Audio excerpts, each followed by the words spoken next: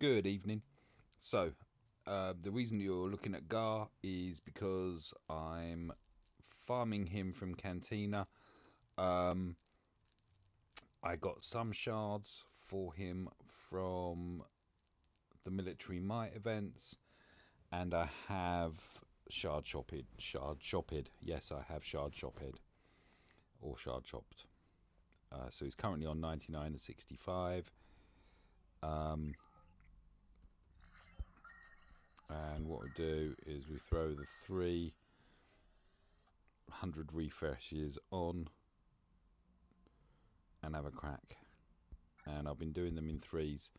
So all the big farms, I have done literally one or two nodes or two goes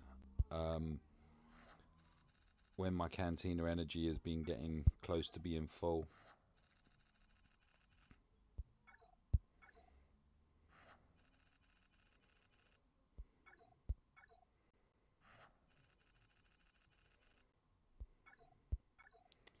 And the shard shop is just to hurry him along because I'd like to get him up to 7-star so I can throw him into my Who's on 5th.